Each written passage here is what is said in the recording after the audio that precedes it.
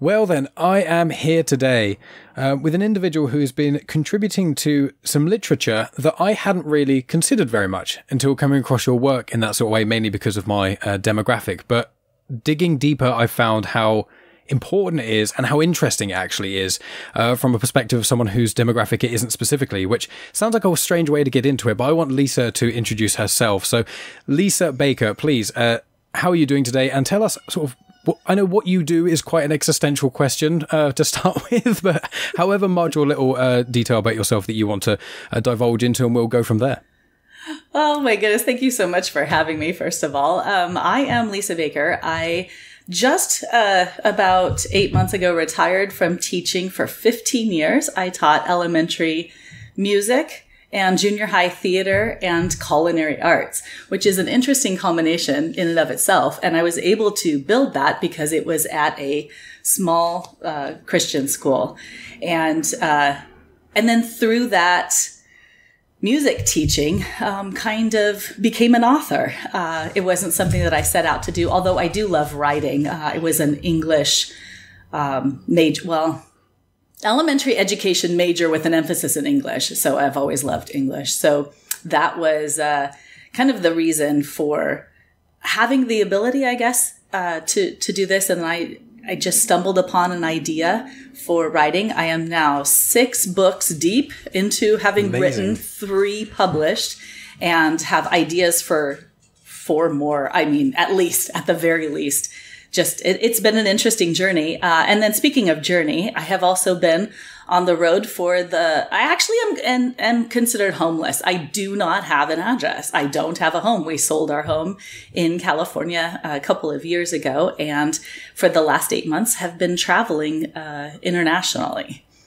So there is my story in a nutshell, the broad strokes anyway. Well, you could almost do 3 individual podcasts just on your teaching career, your career as an author, and also the travel, all in one. So I think you're right. We'll dip our toes into each one and see where they sort of take us. So obviously, one of the questions with this would be what made you want to write a kid's book, which I do want to hear. I've heard, but I want my listeners to hear as well. But going back slightly further, with you getting into teaching, what was it about? Like, have you always wanted to be a teacher? Is that sort of a career path you just kind of fell into? Like, what kind of started you on the journey of a career path that means you have to be very involved with children and like teaching them how to deal with life in a lot of ways? Like, how has that always been something you wanted to do, or how did that journey sort of begin?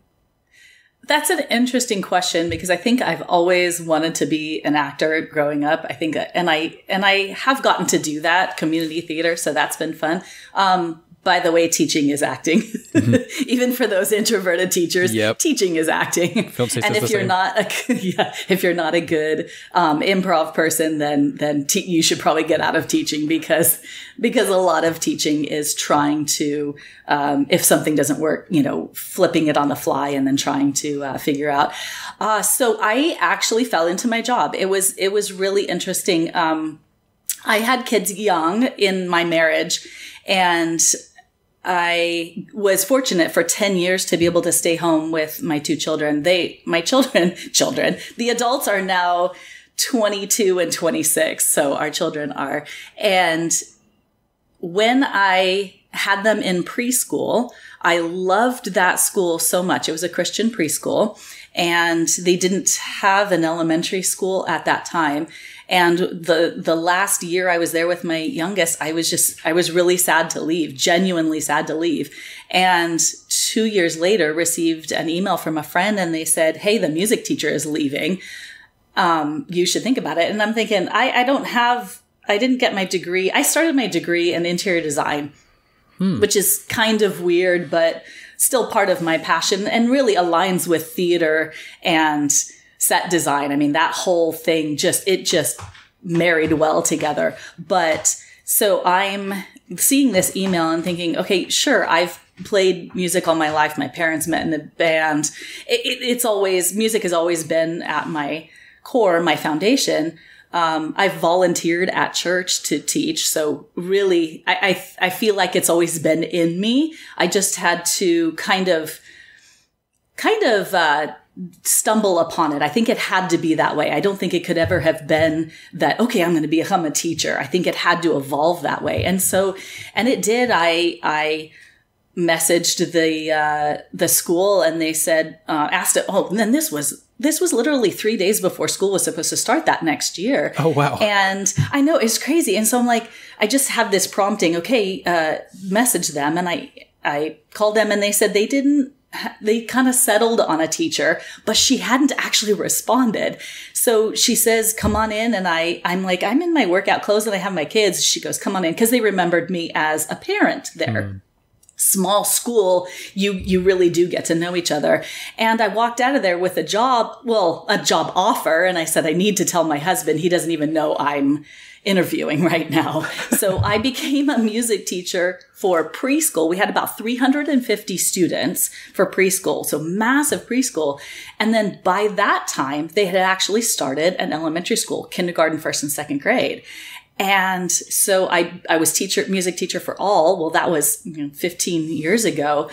And it became all the way up through sixth grade. And then for the last 5 years, we added a junior high, it just opened up another element and level. Like, I've always been a little bit scared of junior high students, but because of them being in a private school and having grown with us, we shaped them into becoming absolutely delightful young adults. And it was just a great experience. So I was born to be a teacher. I feel like I had the whole imposter syndrome at first, like, oh, so bad because I didn't feel like I was right for the job. I mean, I totally felt like an imposter. That terminology wasn't around at the time, but it was very apparent. I really don't remember my first year, but I did go back to school, and in 2017 graduated from Grand Canyon University all online, and so got my teaching credential, and so kind of did the whole thing backwards. But and that really helped me become an even better teacher, and better for junior high as well. And it's just interesting. It seems like everything just kind of, I don't know, falls into my lap maybe, which sounds really weird because it sounds like I'm not working for that, but it's not true. I just think that that's how my personality is. It's like I have to be hit over the head with something in order to realize that's what I should be doing. So yeah, hit over the head about. Yeah, that's a very interesting story. And one thing about your sort of growing experience as a teacher, I'm thinking, is that you got to learn with the kids, as not only as they grew as individuals and just generally throughout school, but because your school hadn't branched into those teaching those years yet, you learned both with the students and as a teacher, but also in the curriculum itself of exactly what you meant to be teaching them. That must have been quite an interesting transition. That must really have helped you keep it, like retain it even more so. I absolutely agree with what you said as far as growing as a teacher, because I did not have curriculum. There are curriculum packages out there for music teachers, not like for the core classes. It's very, very different. And I'm glad for that, because I would experiment with the kids. And a lot of teaching music can be that project-based learning, which is where you kind of have an end goal in your mind, or you have like, okay, the theme, I want to learn about the science of sound. Well, if one of my students asks a question, and I had not thought of that before, I will take that and I'll go, okay, next week I'm going to do some research on that, and let's do this project together. And so year after year, my curriculum or what I taught would change a little bit, which is great, because that's the beauty of my job, is I have those students, their entire school career, because I have them at age 5. I don't do preschool anymore, but I have them at age 5 all the way up to when they graduate. So I get to see them, and they are my children. My own children are confused when I talk sometimes, because I'll say my kids. I don't say my students, because they are my kids, because of how in this small, it's around 200 children. And so I learn about them. Then I'm also able to learn how to teach them because I see how they learn. I'll talk to their academic teachers and okay, so-and-so has this thing that I don't know, they're not quite getting, because learning for example, learning recorder, the plastic. I remember that. We have that over here. Like, it's always, okay. Yeah. So everybody gets to learn it around third, fourth grade, something like that. Although we talked about that, our grade levels are a little bit different. But so I had a student that was dyslexic. And then also the next year he had handbells, which I absolutely loved getting to. Oh, let's talk about a learning experience there. We had a set of handbells, and these are thousands and thousands of dollars. The church had it, and I was given the opportunity to teach it. And guess what? Never played them before. Never. So I'm constantly learning. Did that with the ukulele. Got to learn the ukulele. So I'm one step ahead of the junior hires. And yes, it was a constant learning process, which was great because I love that. That is like, that feeds me, is that constant learning. I want to try something new. I'm not content to sit for too long in one thing. Downside of that is I never get really good at one thing because I want to move on to the next thing.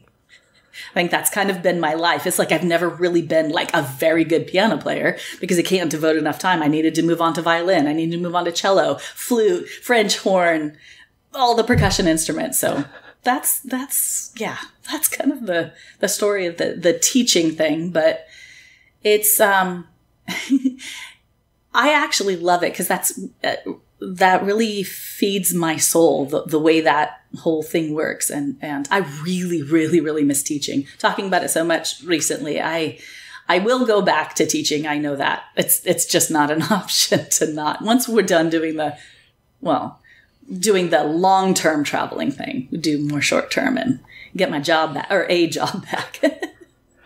Yeah, it's one of those, because where Megan, she's a teacher as well, and we discussed before recording. She really likes elements of teaching, but there's other parts where she really doesn't like, and she's sort of thinking over the next few years when we eventually settle down fully and start having children and those sorts of things and go down that path, it'll be a career change, just like whether it be temporarily or not, just kind of try something different, go another path for a while. But she said, like, you can always go back to it. And it's always, she heard from a lot of her sort of older colleagues who'd been in the teaching industry for decades and decades rather than sort of 5-6 years, of being like, yeah, sometimes I took a break when I had kids and then I came back part-time, or I came back in a different capacity and things. And teaching is so valuable as a resource.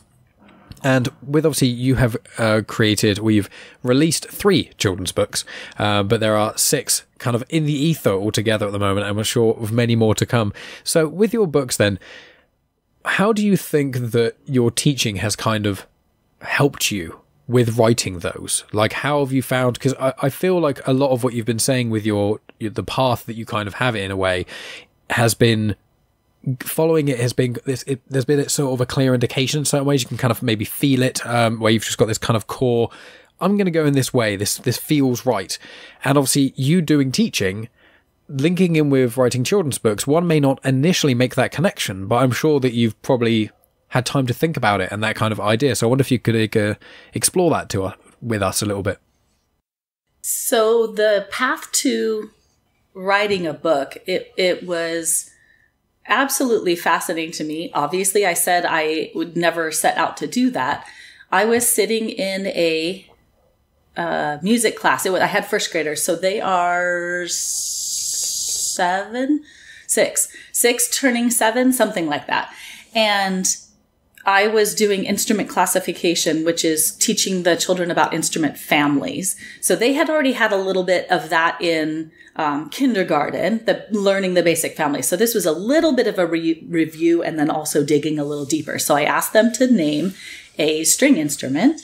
And one little girl said, raised her hand and said carp. And I said, Summer, do you know what a carp is? Which I know I would not have known what that was as a first grader, but she knew. And she said, I'm sorry, Mrs. Baker.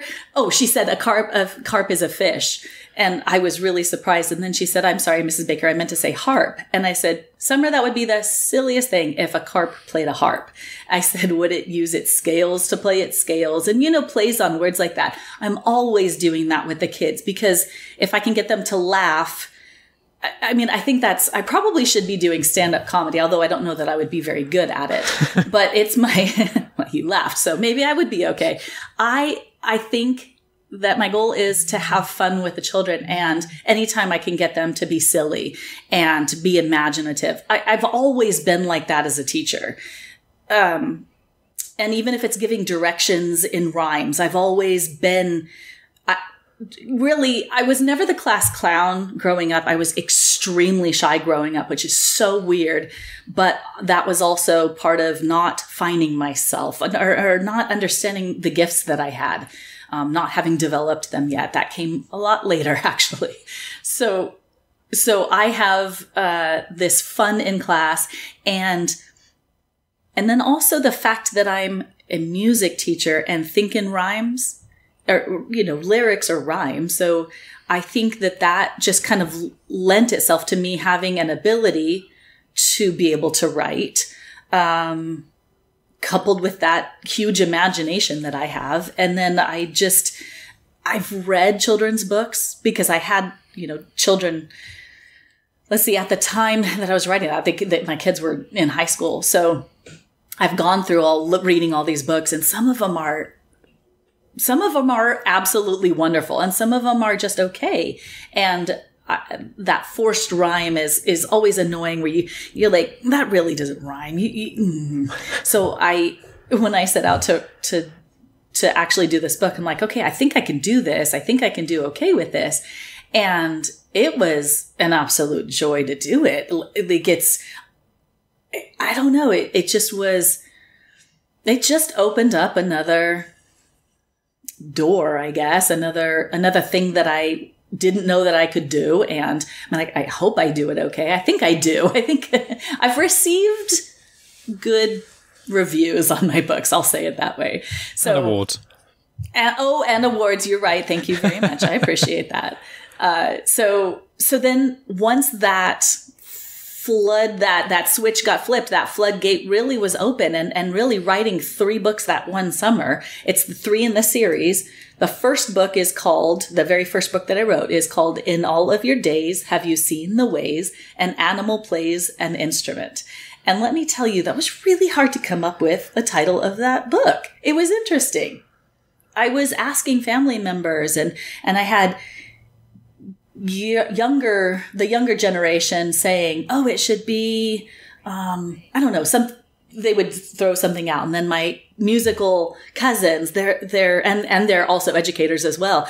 It was this, it should be the Animal Kingdom or, something like that. I was like, no, it has to say that it rhymes. You have to read the title and know it's a rhyming book, because because I think it's a lot of fun. As a parent, you'll see this if you choose to have kids, that it's actually a lot of fun to read these books sometimes, these rhyming books. And I've always enjoyed it. So I think the title had to reflect it. And then when I had the title, someone said something, oh, you should turn this into a series. So I was trying to think, okay, do I take on the cover, there is a baboon playing a bassoon. Okay, do I take that baboon and then make that a character in another book? And it just didn't feel right. And then obviously I'm punny. Not obviously. Sometimes I'm punny and plays on words. And so I'm like, oh, that's what it should be. It should be a play on a word. But coming up with that title was challenging. Now I fully regret that super long title, because type it so many times, and it's the longest title in the world. And now there are going to be 3 of those. So the second one was In All of Your Days, or is going to be In All of Your Days, Have You Seen the Ways An Animal Plays a Game? And that one's fun because it's games that I would have played. So my generation would have played. I'm not young. I obviously have adult children, so I would have played as a kid. And then also games that my parents would have played. And Tiddlywinks has been around a long time, and that's in there. So that's maybe even 3 generations ago. So fun games like that, it'll cause fun conversations between person reading the book and person listening. And then my aunt said, you have to have 3 in a series. So I'm just like, okay, what's another play on the word play? And it became, in all of your days, have you seen the ways an animal plays pretend? Which don't tell book 1, but that's my favorite. It is going to be. So it is actually already finished because I had the art done for it already, because I knew that my illustrator for books 1 and 2 chose not to do 3. So I went ahead and grabbed an illustrator, and the art is amazing. It's amazing. It's going to be... It's just a fabulous book. I love it because of the imagination part. And kids, I think kids now have little opportunity for using their imagination. I have just seen phone after phone sitting in front of a kid in all of the places that I've traveled, that little kids have had that phone put in front of them, and it breaks my heart. Absolutely breaks my heart. I just hope that I'm just seeing just a small glimpse of it, and that the rest of their lives they're using their imagination. But so this book hopefully will help kids to be able to work on that. Yeah, I mean, although it does have a long name, it is memorable. And don't worry, friends, I'll put a link in the description so everyone can see that, so you don't have to remember that. But it's one of those where when you get a memorable book title, it does stick with people, and you want to tell people what it says, and your book title does do that. And the fact that you're doing a trilogy is really, it's great fun as well. It's just like, especially with you as a creative, there was one moment where the line I was thinking was like an avenue of creativity, where they are children's books, but you said before you have an enjoyment of poetry, and you like those kind of things. So it's like, this is a way for you to being able to kind of creatively express yourself, but in a fun way, while also getting children either interested in fun words and things, or even the teachings that are in the books themselves, either the stories or, like in the book you just named, the instruments themselves and the different kind of groupings of all these instruments, and kind of that can start to put the seeds that will flourish into a love of music, or an intrigue into even just learning things. Like that thirst for knowledge is something that I think I've thought before that if I couldn't choose this, but if I had a child, and it would be in air quotes, intelligent or not intelligent, that kind of thing, that would never bother me, as long as I had a thirst for knowledge. As long as I have one that wants to learn, which I know is a lot of what one imparts on their own child, so that is going to be up to myself. But it's like, once the child wants to learn things, everything around becomes a lot easier to deal with in a lot of ways, especially as an educator. I'm sure that you've discovered that in your sort of, one of the biggest things about school isn't necessarily the teaching in itself, it's having the student be receptive to what you're trying to let them know. So I think books like this really help foster that from a young age. Absolutely. Yeah, if you as a parent are always wondering about things, like out loud wondering, I wonder if, and I know sometimes a lot of parents were like, oh my gosh, my child keeps asking questions, and it's just kind of getting to me. I think if you take one of those questions and, hey, let's explore that. If you actually answer them by searching for, I don't know, making it a project, I guess, or making it a game or something like that, then you can steer them toward that, always wanting to learn. And you're right. If you yourself are being the one learning as well, doing it together, learning together, we've done a lot of, I feel like we did a lot of that with our kids, in trying to explore. We exposed them to, I don't want to say like adult things, but we did not talk, at least for our first one, we did not talk the baby talk. And he was, I don't know, maybe 5, 6, supervised using power tools, and because we would always work on our house, rebuilding things. And so we were always hands-on and physical, and that he's, our son right now is always learning. We sat down recently and he's shared so much of his knowledge, and it's just so impressive because he's always learning. our daughter's very creative. And so she took that creative side and is exploring, just a lot of that creative world there with, she's doing makeup design and set design. And that was kind of what she explored.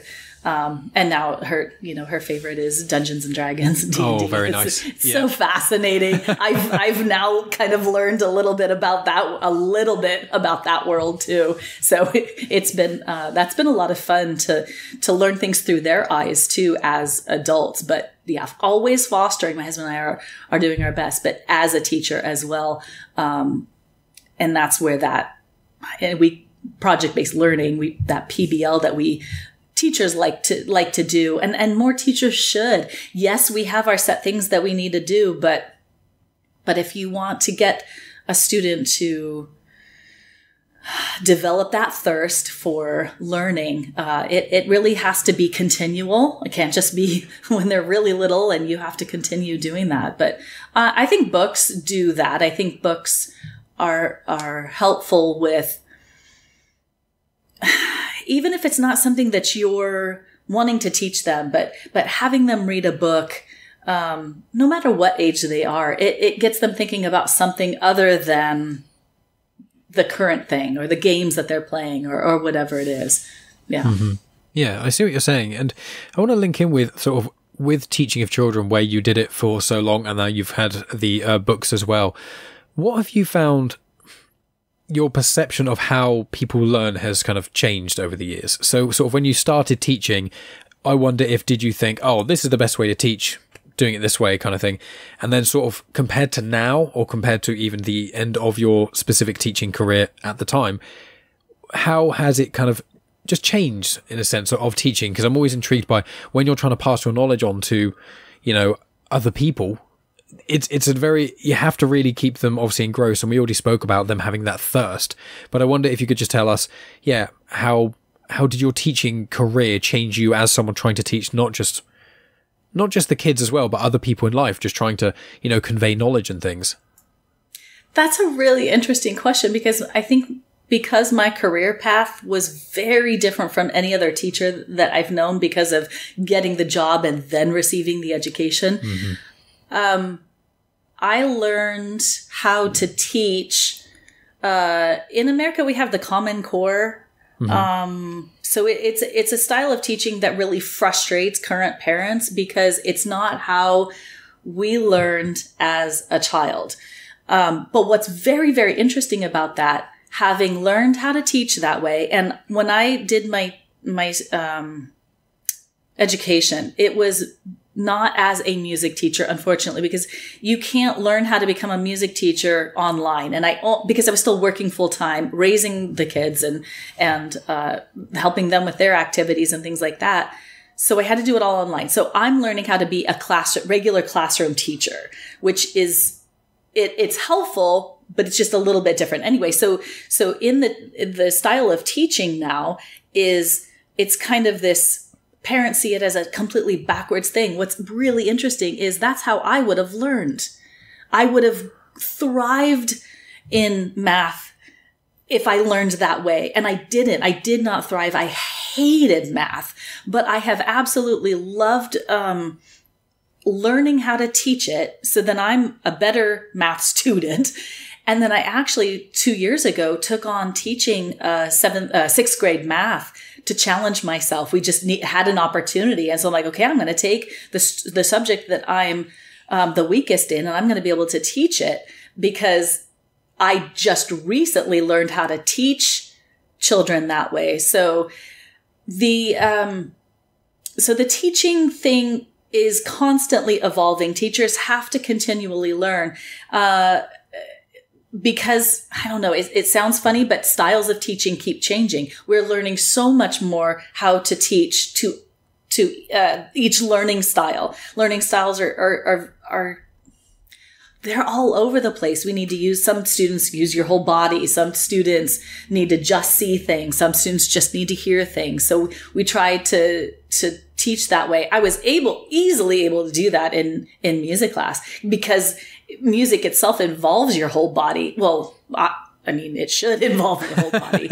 So that was an easier way to learn how to teach. But because I took my coursework, halfway, 3/4 of the way through my teaching career. Yeah, about something like that. Although I had been taking classes prior to that, to be able to teach preschool students, you have to have so many hours. So I really was in school for just about that whole time, that almost the 15 years I was teaching. I mean, you kind of need to, as a teacher, you do need to continually learn. Your original question was, how has your teaching evolved? Is that what it is? More or less, I mean, you have somewhat answered that, but yeah, if you want to delve into that specific query as well, yeah, how has your teaching kind of evolved over the years, bouncing off that?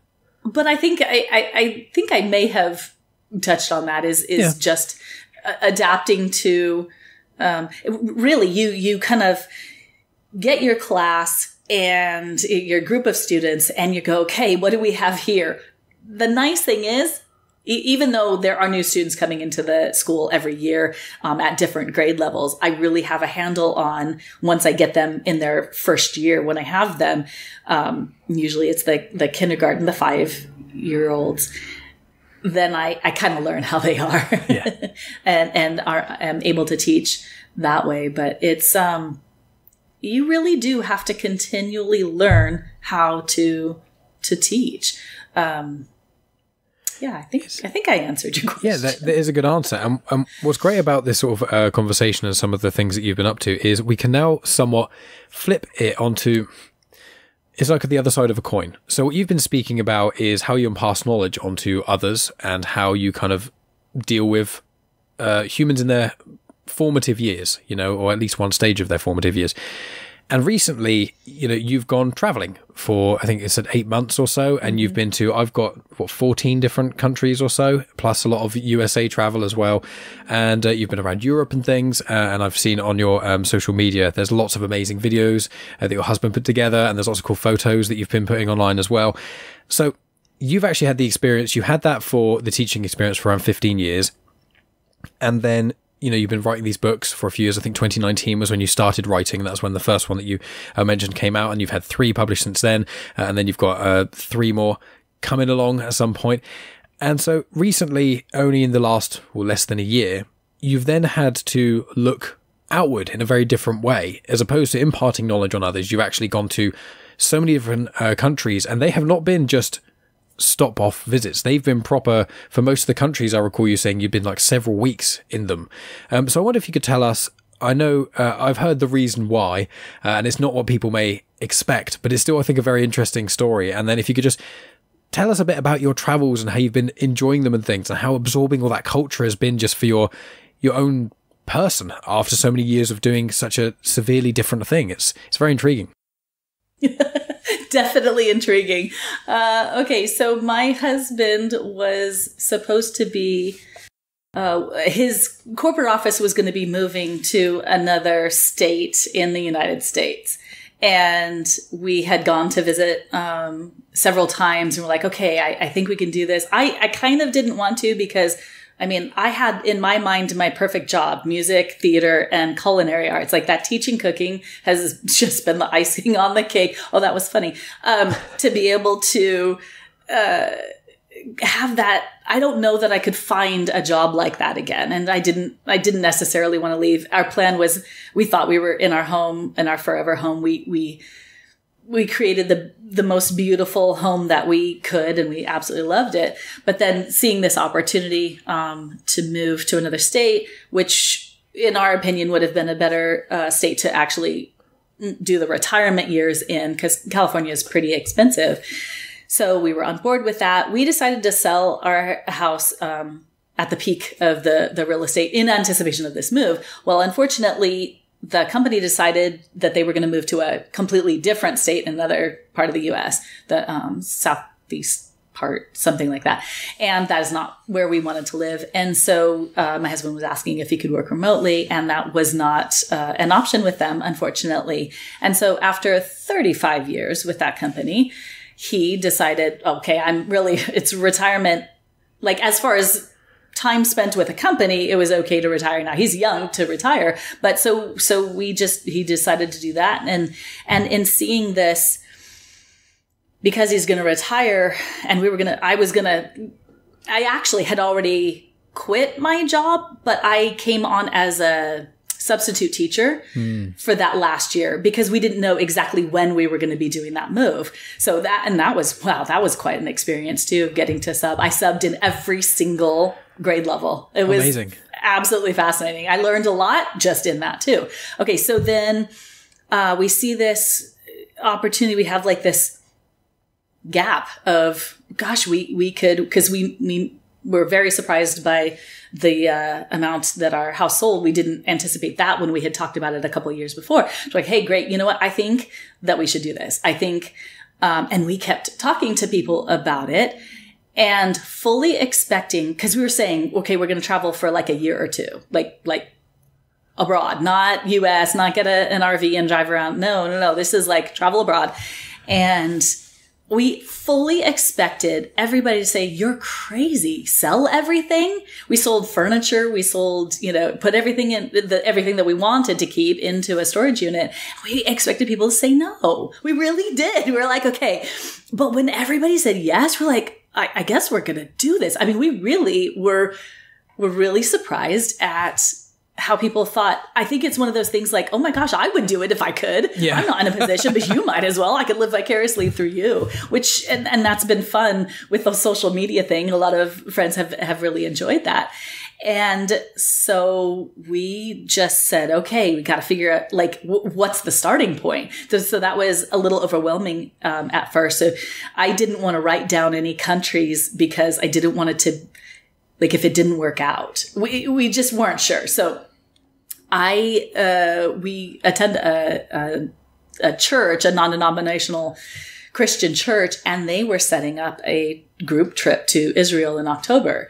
And so we jumped on with that. Then we planned backwards from there because we knew we were going to be leaving in late August, early September. And so that's how we ended up going to, Canada. We did Canada first because there was a direct flight from Canada to Morocco. Oh, nice. So Morocco was our first country. We wow, talk about culture shock. But because of being in the Middle East, we were with guides all through Israel. So Morocco, Egypt, Jordan, Israel. I think that's how it went, something like that. So we're like 20 days in Morocco. And okay, so you had talked about so I was imparting knowledge. Now I'm the student. And I will tell you that my husband and I have learned more in the last 8 months, learned more geography, learned more history, political history. We have learned more in the last 8 months and have had such an appreciation for people and for maybe how people are, if they come across as rude or something like that, but learning a little more of their story, like the people so we ended up in Albania for a month, an entire month. So that was the practice, because the idea was to actually rent an Airbnb for a month because you get a price break.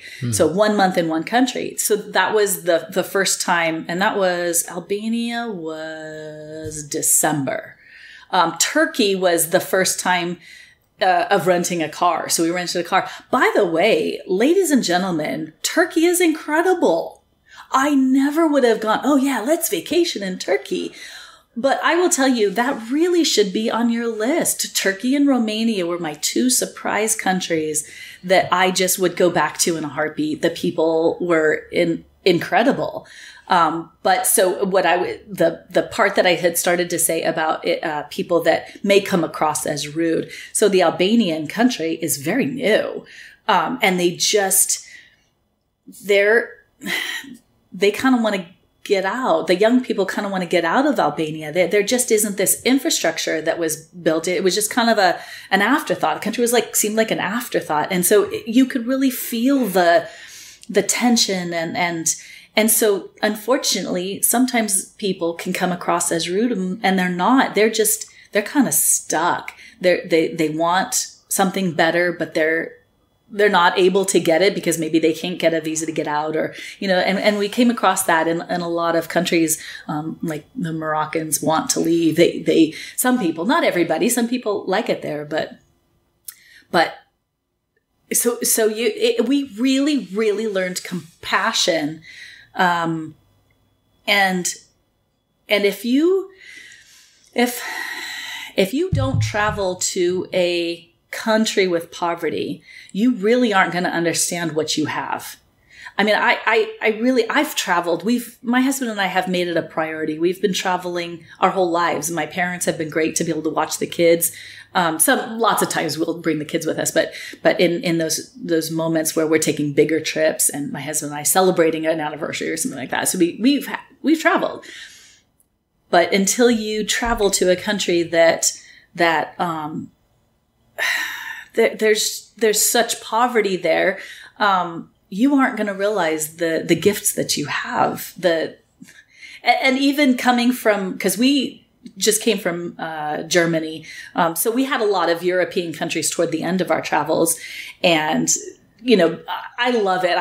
If I could live, I think Spain and Portugal may be my favorite. I don't know. I have so many. I can't even say. I really do. I can't even say that.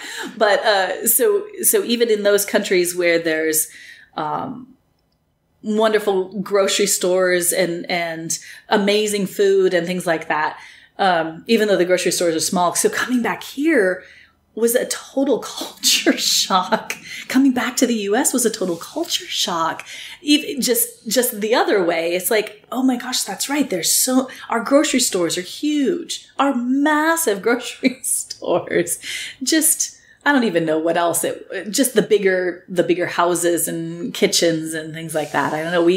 We have it so good in America. We really do. And I think so many people are like, oh, I don't want to live here, or whatever it is. We're so blessed here. We really are. And I really didn't realize how much I took for granted living in the house that I sold, which, hey, it's making another couple absolutely happy, and that makes me happy. So, but anyway, so it has been a huge learning experience, of not just the places that we've visited, but it's the cultures that we've learned about. And that's the beauty of how we've been traveling is, weeks at a time in a city instead of, or even if it's a week in a city. It's been incredible to be able to really get to know the people. We've made so many friends. We really have. I really wish I could say that I'm going to come visit them again. I would love to. I am going back to Romania though. Absolutely. Because I am writing a book right now, this is another interesting thing about the writing process. And I know tangents are welcome here because here goes. So all of these books, the ideas have been pretty solid in going into the book with the other books. This book, I knew I wanted to write a book about. So the city is Sibiu, Sibiu in Romania. And I think we were 3/4 of the way. I don't remember like how long we had been in Romania, but long enough and it's a medieval town full of such character. But the houses, some of the old houses, have these vents in their sloped roofs that make it look like they have eyes. And I go, okay, I have to write a book about this. And so I actually looked online to see if there's anything like that. And there wasn't there. So I went to the local library. Thankfully, the young lady working in the children's section was able to speak English enough that so I asked her, is there anything like that? And she goes, no, there's nothing for children about the eyes of, there are maybe articles and things like that make it a little bit scary. And I don't want it to be scary. I want it to be something fun and cute for kids. And so we went to a coffee shop and I was talking to, I think it was our last day there. And he was asking us spoke really good English. He was asking us how we enjoyed the city. And I go, I love it so much. In fact, I want to write a book about it. And he's like, really? He has 2 young kids. So he's my target audience. He's my demographic that I would be selling to. And he goes, oh my gosh, please write a book. Our children's books are like hundreds of years old. There's nothing new coming through. Talk about taking things for granted. Like, we have English. I'm part of so many children's book or literature author pages. Just daily, there's hundreds of books coming on the market. And for a country to have nothing in, or very few good children's books in there. But guess what? I'm stuck on my book right now. I don't know what it is. I can't figure out what has actually, I have experienced writer's block for the first time. Wow. It's so interesting. I know the story will come. I think it's because of this transition of coming back to the US. I think it's thrown me a little bit. I need to relax a little, maybe find my quiet space, because apparently I have to have quiet when I write. I don't know why, it's really weird.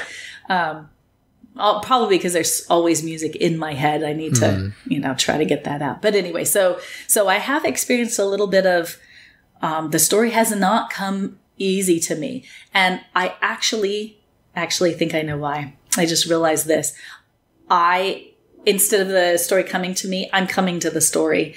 And I'm putting pressure on myself to do this, because I actually have a translator too, that's going to I'm like, I have this big grand plan for at least writing this book not in Romanian, English, and then translate it to Romanian, and maybe even translate some of my other books into Romanian so that they can have some good children's literature. So I think that's what's going on, is there's just this heavy weight, like, okay, you've got this big pressure to do this thing. Well, it's almost like there's, with music, is often like a second album syndrome, or sometimes it's where the first album is such a big hit and such a success. And sometimes my brother says, like, my dad was in bands, my brother is in bands. I love music. I don't really play, but I love music as well as food and reading and travel. So all good fun there. Different ways which are good for the soul in a lot of ways, but in completely varying aspects. But with music and things, it's kind of like the first album is the stuff you've been working on forever. Then the second album, you've got bits and pieces from sort of the first album that's left over to kind of help you. And then the third album, my brother says, is always the most difficult one, because that's the one where it's kind of all fresh material. And with yours, it's almost like you had these kind of background ideas, I think, almost static. I mean, you've described yourself as a raging extrovert, and I would probably identify as that as well myself. But I have a lot of thoughts all at once in my head, and it's kind of like static. I imagine with analog TVs, when you'd go onto a channel and it wasn't tuned in right, that black and white, just sort of static. And I think that when focusing on traveling or food or music, in a lot of ways, it kind of quietens that static and makes it more of a focus in a lot of ways. And I think that, when you've had these other 3 ideas, that you've kind of had these background noises kind of form into this kind of flow, as you're now kind of trying to hone in yourself while you're in an environmental shift as well. I think that's quite a big thing. You went from traveling a lot, and it's with travel, as much I love traveling and things, and Megan will attest to this as well, it's amazing. And you don't have to worry about so many things like bills and all these kind of outside things. It's all about kind of what you're doing then, or what you're doing in the next few days or couple of weeks. You don't have to worry about what you're doing in several months in the same way. I know that you said your husband was, when you're in hotel rooms each evening trying to plan the thing, but it's a very different world. And I think once you go back to home, or the country in which that you're normally in, it just becomes, it's a completely different way of living. Everything kind of stops around you in your immediate vicinity, and everything on the outside is moving. Whereas when you're traveling, I think it's the inverse. The outside is all moving so quickly you don't really pay attention, but your kind of immediate vicinity is constantly shifting, and there's kind of a comfort in that, I believe. I've just said a lot at you, so that wasn't really a question. I'm just kind of... Oh, that was so profound, though. That was absolutely spot on. It really was, because there's this, okay, am I really going to be seeking historical sites and things like that in the US? Not as much. I mean, we have a lot to see because we're going to a couple of states coming up that we've never been to before. And part of that is seeing family too. So that throws in a different aspect to it. But yeah, when you're traveling, even though we did build in days where we were just sitting in the Airbnb and working on whatever it was. So we did have down days. We weren't constantly traveling, or sightseeing, I should say. But I think you're right. I think here the world is kind of going on around, and it feels, I actually was experiencing this today. I'm very overwhelmed right now, emotionally, because being back in the US, but not having, okay, we have destinations, but there is no home. There's no, when we go visit in California, there's no house that we're going to go to or apartment, whatever that we own anymore. And so I think that part of it just feels really strange. And until I have settled in and acknowledged that and am comfortable with that, I don't think I'm going to be able to produce, some good ideas. But then again, in order to find peace and to feel happy, I need to be creative. So I'm kind of in this interesting little pattern that I may be stuck for a little while. We're actually going to the Smoky Mountains in Tennessee. And so this is more of a cabin type experience. And I'm hoping that this, just dial it back and stop consuming so much, and to be able to just enjoy nature, which I absolutely love. And I'm sure it's going to come to me, because I need to stop putting pressure on myself, because even if this book gets completed in another month, that's totally fine. I mean, it's ridiculous that I've been able to write books. And okay, so I didn't talk about it on here, but that second book that was published, so it would be the fourth one written, second book published, was literally written on a plane ride. Let's see, it's a 6-hour plane ride from Boston to California. I'm pretty sure it's about 6 hours. I watched a movie for an hour and a half, and then I wrote an entire children's book, which was shocking to me. Like, I absolutely cannot believe. It's because I really had the scope of the story, beach walking and kind of planning it out in my head, but literally writing, like who does, and a rhyming book. It's not just, it's crazy. So because of those things, I have such high expectations of myself. Plus I'm a perfectionist and, I'm a recovering perfectionist. I have to put in there because it's been destructive to my mental health to have absolute perfection. I just have to, I'm working on that. I'm a work in progress. It takes time. As a creative individual, there's always, I think, one trap that's very easy as a metaphor for certain people who may not be so creatively inclined to understand, is just what I've found with things is if you're making songs or you're drawing on a piece of canvas or something, or painting, and it's just like when you have to know when to kind of stop and take a step back. And I think that can be a real problem with creatives sometimes. It's like when you're painting, you think, okay, I'm finished. Oh no, I just add another bit there. Oh, then I add a bit there. And you just can never stop. You could just do it infinitely. People do it with music, where they just never release a song because they're always tweaking. And it can happen with all works of fiction, any way one sort of, any avenue of creativity.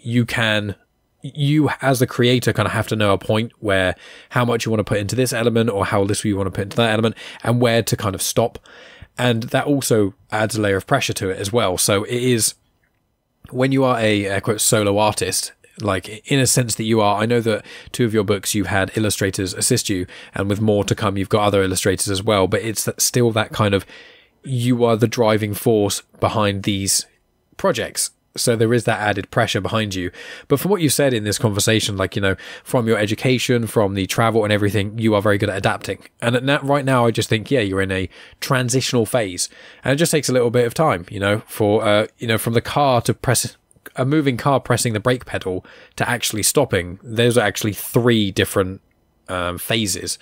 You're just in the braking phase at the moment. It just takes time to kind of process everything. And I think you probably talking about your works as you have been doing on this podcast and on other podcasts is probably helping unlock certain elements of either your own process or just, when you have that positive affirmation kind of behind you, when you're putting yourself out there in a creative way, I really feel that it does motivate, or it helps reignite the fire on certain more down days and things. So, everything that you've been doing is just fantastic for the demographic that you've been aiming for and all the sort of work you've been doing. And I think that, your traveling as well has really helped or will help to feed into your future works as well. It's just, listening to you talk and the inspiration that you drive, that you take not only, but also that you're putting into the world is just amazing. So I just thank you very much for all of this information about the books and the travel.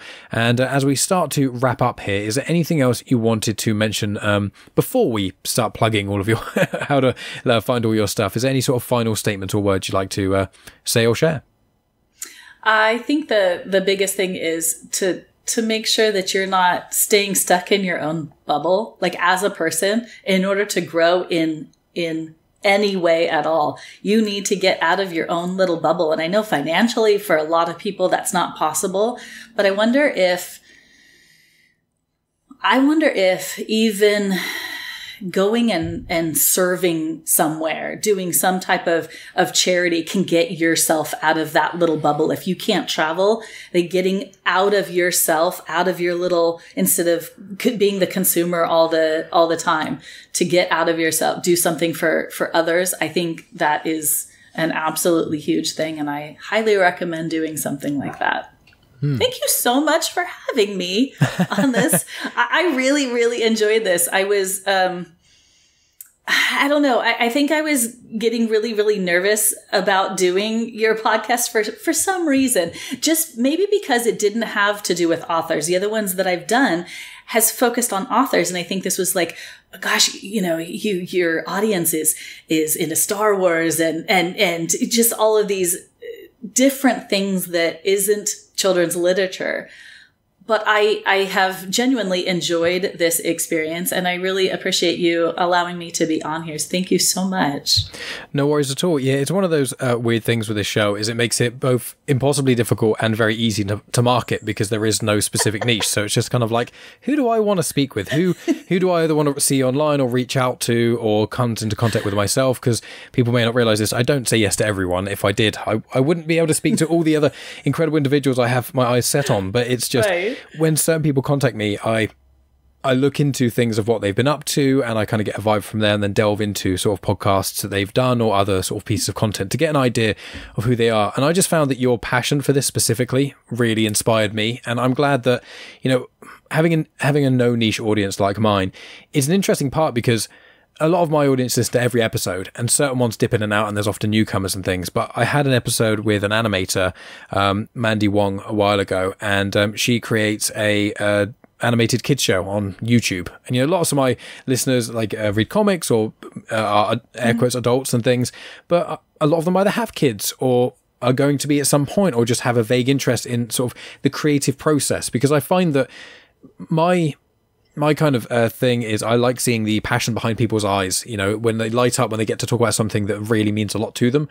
And I think whether or not you're creating, adult, content or if you're creating, a kid's thing, it's still that kind of idea of what your driving force is and what the creativity is and how you feel inspired. I think a lot of people, it's nice for them to hear those kind of things. And I just love that your positivity in everything that you do is very infectious. And I wanted to make sure I could share that with the world, and hearing really in depth the things that kind of give an insight into what makes you and how you kind of see the world was just a really interesting thing to do. And I genuinely am inspired from hearing the things you've been up to and what you've got to come. Oh my gosh, thank you so much. That was so kind. Thank you. Well, please tell these wonderful individuals. I'll put links in the description to anything that you want to put down there. But your website that I know a lot of other podcast hosts have had issues with trying to say, which I think is Reading, Rhythms and Rhymes, which I always find is interesting because rhythm and rhyme ironically don't rhyme, even though they're spelt very similarly. It's I'm a big alliterative person. In fact, the second Gertrude book, which I don't think I actually said. So Gertrude the Cow Gets in Trouble Somehow is my second published book. first in its series. The next book to come out is Gertrude the Cow Discovers Alliterations Now. I always Amazing. adore alliterations. Which is why I did the reading rhythms and rhymes. Because of being a music teacher, I wanted that music part in there. And then my books are probably always going to be rhyming books. I don't know. I don't know that I could ever write a non-rhyming book. Well, maybe. Well, I was going to actually ask, I was going to ask in brief, have you ever considered writing like an age up from what you've been writing thus far? Like anything like that? I never would have considered it, but in learning more about publishing and learning from other authors, I think there's a possibility that I could do something like that. I think I would have to get back into teaching, maybe even teaching junior high again or something like that, to be around those kids, to know what or learn what they want to know. I think if I were in touch with that demo, well, actually, one grade level up or YA books are, young adult books are really actually geared more toward like the sixth grade for us, like 12, 13. So I really do, interesting. Have thought of it. I still don't know if I could do it. Yeah, well, that's an idea, just to throw it into the world and have it just a little seed in the back, just slowly growing. And then in a year's time, you'll be walking and the sun will be setting, or you'll just find like a random leaf and you'll turn it over, and then suddenly it all come flooding in. And then you'll be like, I'm really sorry. And you have to just kind of make notes somewhere. Yes. So I bid you the best vibes for all those kind of things, whatever stuff you end up creating. If it is solely the content you'd be creating thus far for the demographic you have, it's still amazing, and it's still, amazing to have someone who's so passionate about creating those things. But if you do branch out, it's a fun adventure. I'm sure you'll smash it like you have everything else that's come your way. So, I've mentioned your website, but please mention it again, and any other social media, and give us all 3 of your books that are out one more time as well, as we start to wrap this up. So the first book is In All of Your Days, Have You Seen the Ways an Animal Plays an Instrument? That is book 1 published. Book 2 published is Gertrude the Cow Gets in Trouble Somehow. And book 3 published, that I also illustrated, don't get too excited, it's children's drawings. That one is called Mom, What's That Sound? Because my disposal scared me one day. No, it wasn't that it scared me so much as I think that I was thinking my disposal, or a disposal, which if you don't know, a disposal is what is attached to your sink that kind of chews up food. Not everybody has garbage it, disposal. I think most of us in the UK know the way you guys do it as a garbage disposal. We don't use the word garbage. It's only for your disposal. We call it garbage disposal. What do you call it? We don't have it. We call it a garbage disposal, but we know because like over here, garbage is rubbish, but we don't call it a rubbish disposal, but we don't really have them. We just don't have them here. So we just know it is a garbage disposal, even though we don't use the word garbage.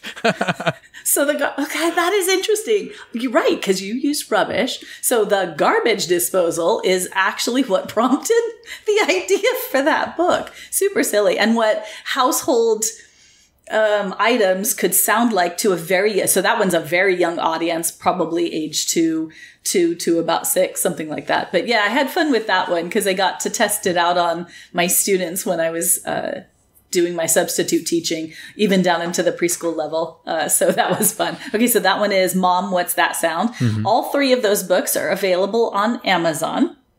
And then my website, one more time, is readingrhythmsandrhymes.com. My Instagram I have for that account is Reading Rhythms and Rhymes, or at Reading Rhythms and Rhymes. I think I have I have a Facebook page on that as well.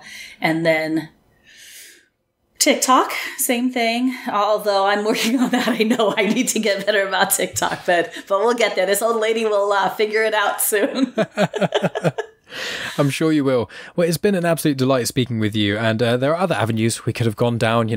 The amount of countries you went to, we could have a whole conversation about that, traveling in itself, and more deep diving into ideas such as imagination and things, because I think a lot of your books specifically foster those ideas. Mm-hmm. So yeah, the door is open for you to come back on the show whenever you want, and if you've got other books coming out, or if you do delve into any other ventures, then you can let me know, and that would be amazing. But yeah, just obviously I'll put details in the show notes to everything that you've mentioned, and I'll write down all the book names as well, just so people can see it clear as day.